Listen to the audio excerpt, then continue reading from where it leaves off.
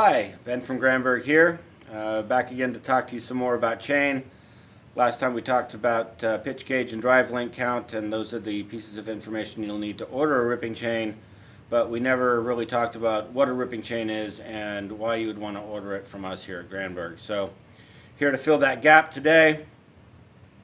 So ripping chain is obviously by the name something that you use to rip logs rather than fell them, buck them, etc. And that means basically that you're going to be cutting along the length of the log rather than down through like cookies.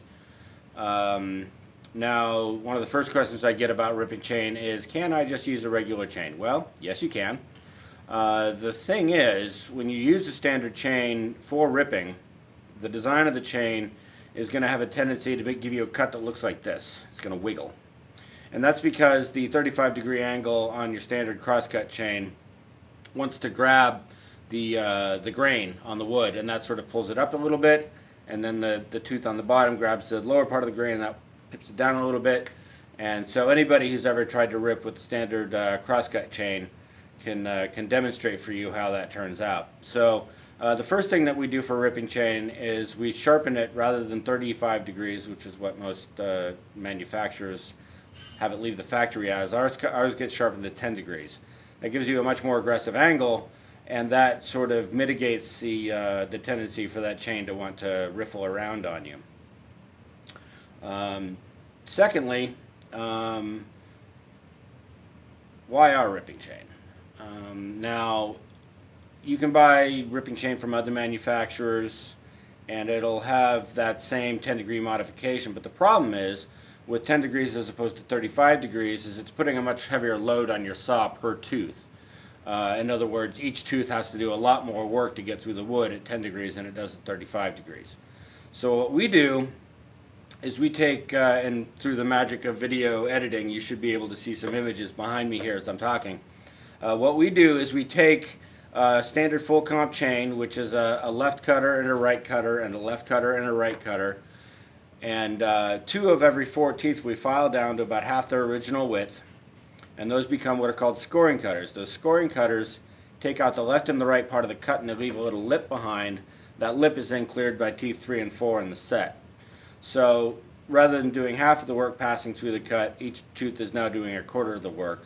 So coupled with that more aggressive edge, it provides a much better surface. And if you've ever looked at a felled tree from the butt end versus a tree milled with some ripping chain, you'll notice there's a significant difference in the quality of cut that you got on the butt as you would on the surface of the slab there. So that's the scoring and the clearing cutters. A lot of people like to ask about ripping, or not ripping chain, but skip tooth chain. That will work for ripping. However, it is typically sharpened to that 35-degree angle, so you do run into the tendency for it to riffle on you. But we do sort of have, at least in 404, a skip rip chain, which operates about 20% faster than the normal stuff. Problem with using skip tooth chain is that it has half of the teeth of a normal chain.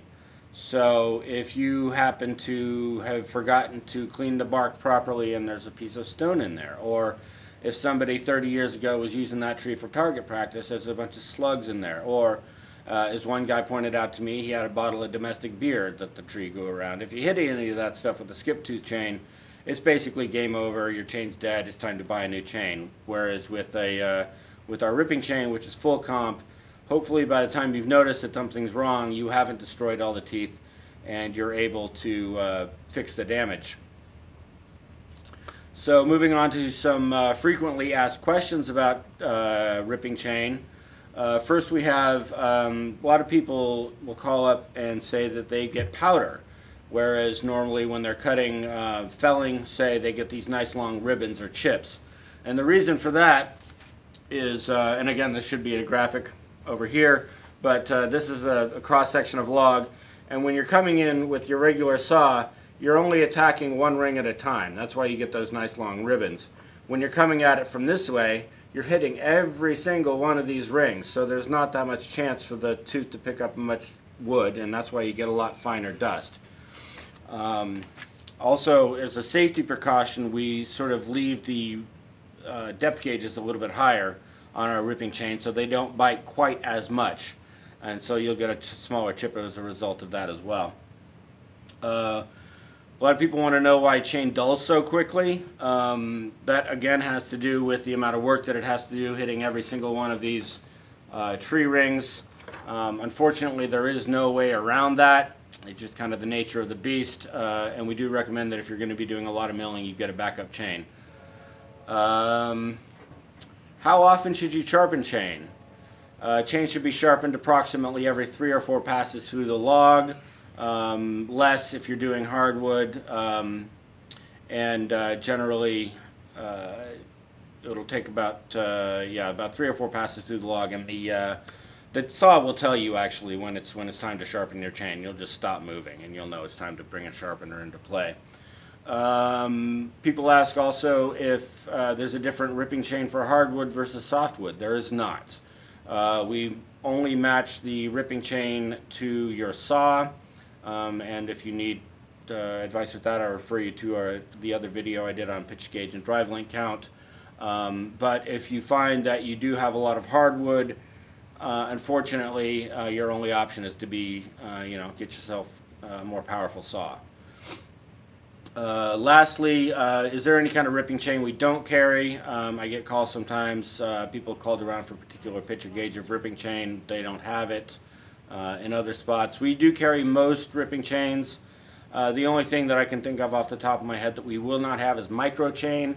That would be what would appear on, say, a pole saw or something similarly small, sometimes an electric. A lot of electrics actually have micro chain, and we don't stock that.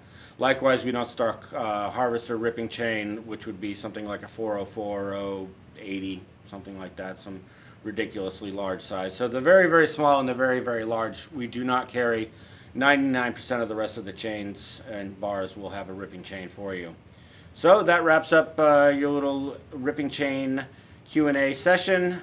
Stay tuned for more videos from Granberg, and happy milling.